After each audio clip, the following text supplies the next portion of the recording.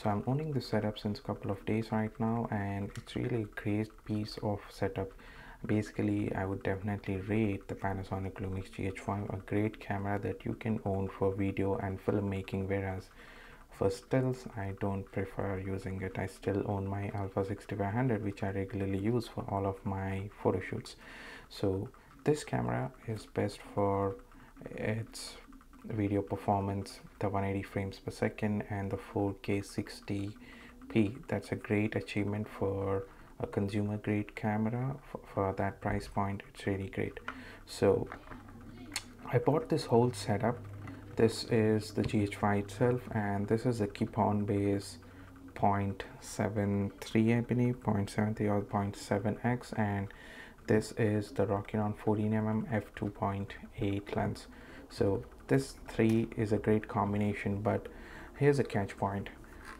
This is not as the Metabone Speed Booster Ultra. It's just a regular focal reducer which will amplify the image to the sensor. So it's kind of a full frame effect onto the sensor, but it's not actually something like a Metabone Speed Booster. So if I mount my Sigma 18 to 35mm on this, if I use a Metabone Speed Booster, it would be 1.4 or 1.4 aperture.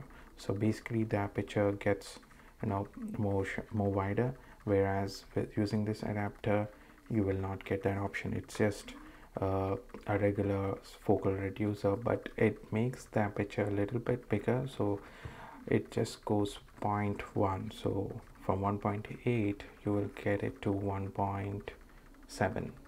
so that's the setup, and this is the whole body. I've mounted one Case Logic hand grip for it so that it will be easy, because the whole setup is somewhat bigger, and you have amazing grip here, so you'll get some good hands on when you try to hold it. You'll have plenty of amount of grip, so there's no you need not worry about the grip on the setup.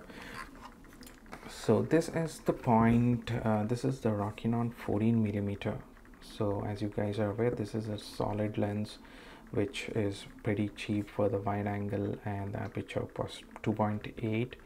14mm is really quite affordable, and you cannot get something for $230 as I got on a regular deal, because this is a really great lens for the price point. So the main agenda of the video is to record some video using this setup.